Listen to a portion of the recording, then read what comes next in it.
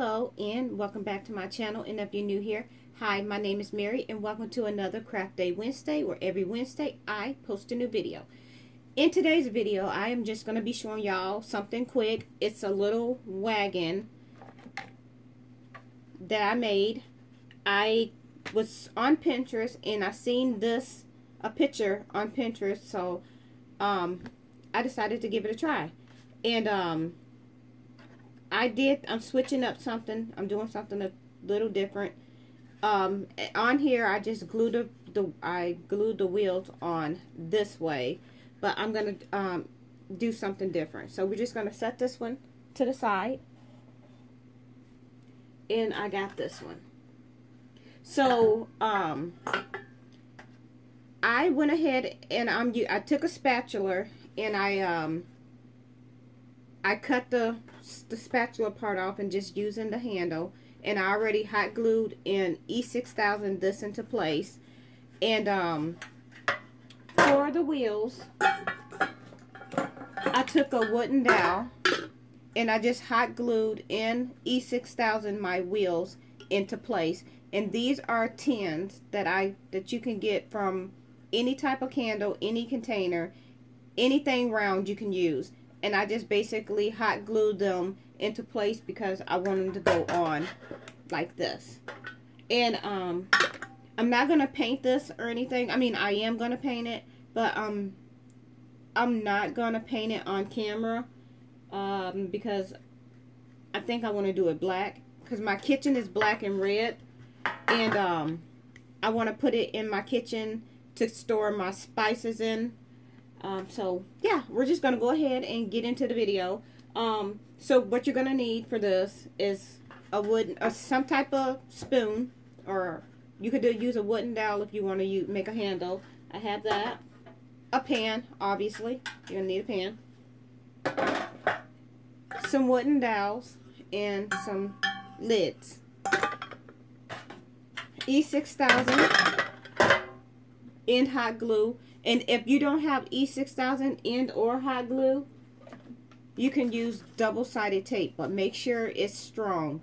It's by Scotch, and it's extremely strong double-sided tape. If you don't want to use the hot glue in the E6000, so that's another option. So basically, I'm going to use both of the glues. I'm going to use the E6000 and the hot glue. So what I'm gonna do is I'm gonna take my first I'm gonna place it and see about where I want it. So I'm gonna take my E6000, and this is a Gorilla Glue, and I am just gonna put a little here, and this is just gonna bond it strong, hold it permanently. Not that the hot glue won't, but I'm going to use the hot glue also, but I want to use this just for added security to make sure that it holds. And I'm using a generous amount. And you definitely want to put the lid right back on, or it's just going to ooze out all over the place. And we don't want that. And now I'm going to take my hot glue and I'm just going to go across the frame of this.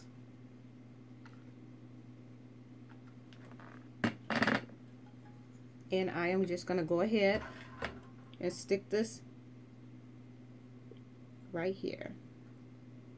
And I'm just going to hold it for a little bit, giving the hot glue time to do its thing.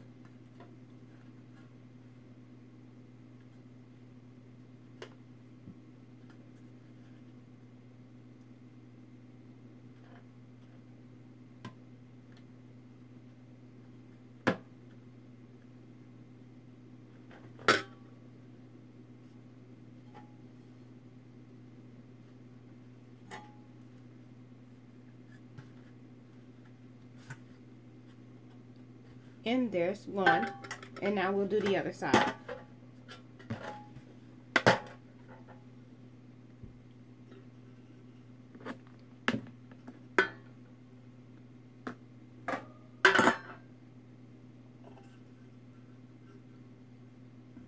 Gonna go ahead, Put some some Gorilla E6000 glue down on it.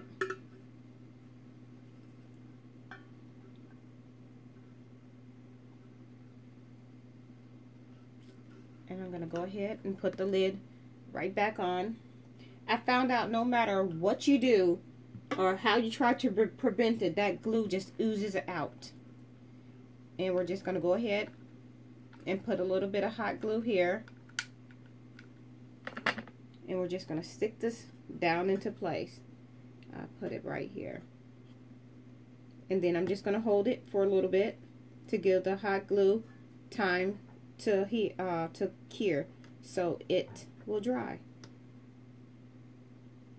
And this is about it. There's nothing major to this project or to this craft. It's very easy, and yeah.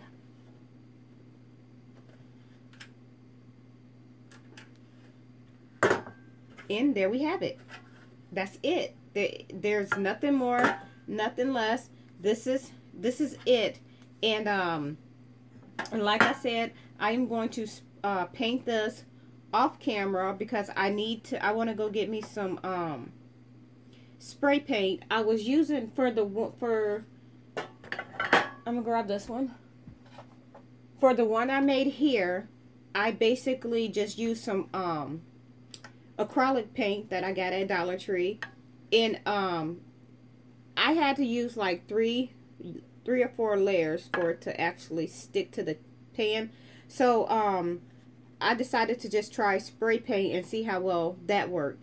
But I want to give this person credit, but I don't remember what their names was. But they told me that if you take a layer of Mod Podge, I think it's called, I want to make sure I say this right, Mod Podge.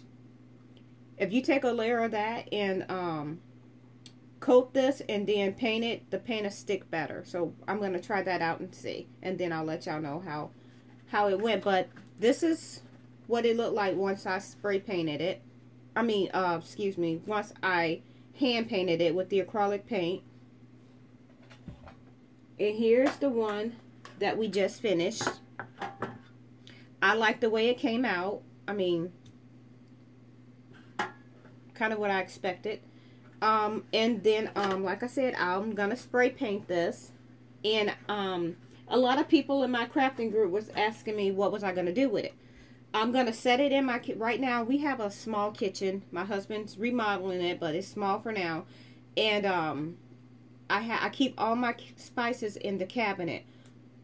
But I always have to dig around and try to find them. And I have a lot of seasoning, but I have very few that's my favorite. So what I decided to do was take those seasonings and put them into my wagon and set it in my kitchen, you know, key corner, in the corner of my kitchen next to my stove on my countertop, because that way when I get ready to look for my seasonings, all I have to do is look in the wagon instead of looking in the cabinet. So yeah, that's about it for this video. It wasn't very long. I'm trying to keep it where it's not like 40-50 minutes long. But yeah, that's it for that video. Like I said, it was super easy, super quick, super fun, and the thing about it is you can decorate it up to make it your own. You can spray paint it, you can leave it simmer, you can do whatever you want. I'm gonna put some siding on. I might spruce mine up a bit other than just paint it. I may do something different. I don't know yet.